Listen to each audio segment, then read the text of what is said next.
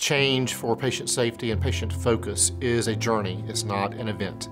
And it began when Parrish Medical Center CEO and President George McAterian had the opportunity to build a new facility. We were not achieving the results that we needed. The reputation in the community was not where it needed to be. George knew that we had a single opportunity to begin a new journey in creating a healing environment and to what has been deemed from the Baptist Trust in Tennessee as one of America's finest healing organizations. We've really seen changes in the past 7 to 10 years in which we have developed a strategic plan we call our game plan, and it is built around the value proposition of quality over cost. How can we, as an independent, not-for-profit hospital, one of the very few left in the nation, maintain our status?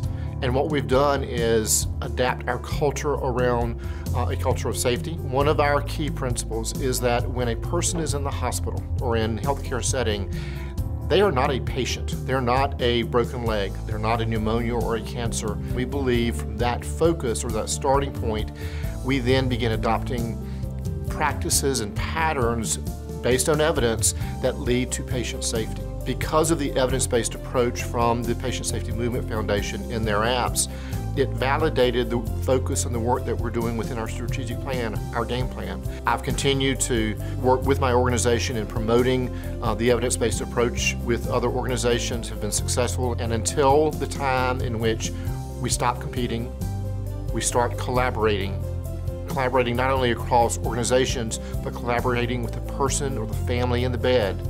That's the time that we can reach zero.